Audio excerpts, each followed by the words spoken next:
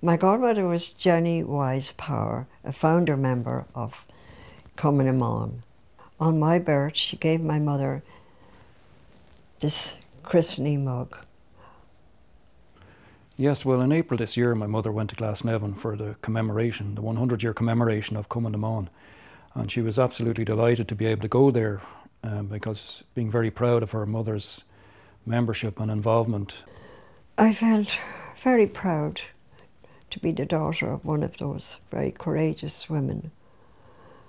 I felt that they had not got the credit that they were due.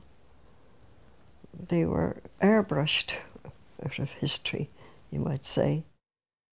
My grandmother, as a member of Cumann and a woman, I couldn't be more proud of her involvement and the legacy Cumann left for Ireland and for the women of Ireland. I don't think they've been well recognised to date, and in the lead up to 2016, I know that will be rectified.